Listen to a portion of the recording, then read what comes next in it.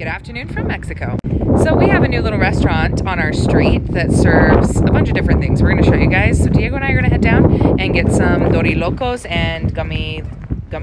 Is that how they say it? Let's go. And see if they have any other things. Let's go.